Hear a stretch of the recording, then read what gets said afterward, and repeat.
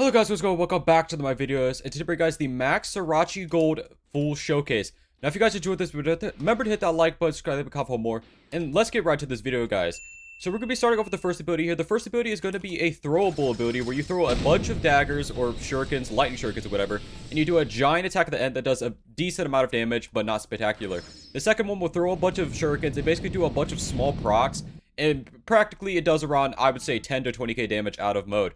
Now, the third ability, someone needs to actually attack you because it is a counter. So, she actually needs to punch me here. Punch me. So she's gonna punch me. And it is a counter. Basically, it does a decent amount of damage. It's basically like an auto-dodge counter.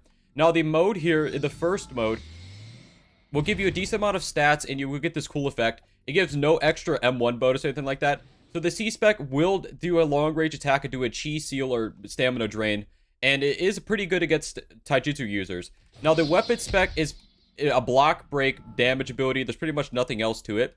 Now, the second one is the exact same as the first one, so I'm just going to be skipping past that.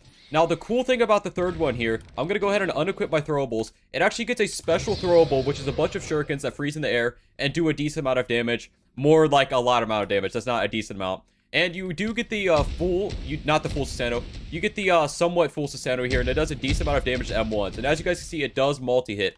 The C-Spec and the weapon spec are the exact same, though, so just keep that in mind when you're using this. Anyways, guys, that should actually be it for this video. If you guys enjoyed this video, hit that like button, click off for more. See you next one, guys. Bye-bye.